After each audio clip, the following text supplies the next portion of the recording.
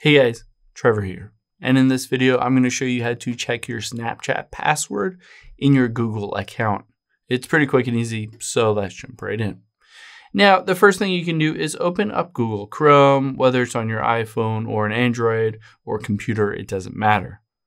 On here, there are two different places that we're going to check. The first one is we're going to tap those three dots at the bottom right.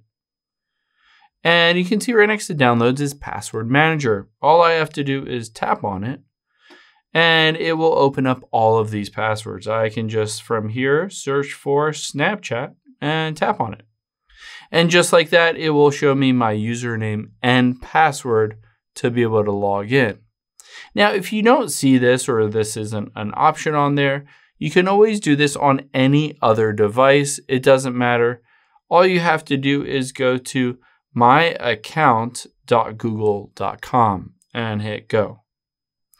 From here, you can see data and privacy. And then if you scroll over, you can see security as well. Let's tap on data and privacy and scroll down. Oh, that's not the right one. It's actually security. Tap on security and then scroll down. And you will see Password Manager right here. So tap on Manage Passwords. And depending on your settings, you should be able to see all of your passwords on here, including your Snapchat password, so that you don't have to go through the process of resetting it or recovering it. You can just find it here, copy and paste it, and then use it on whatever other device that you want.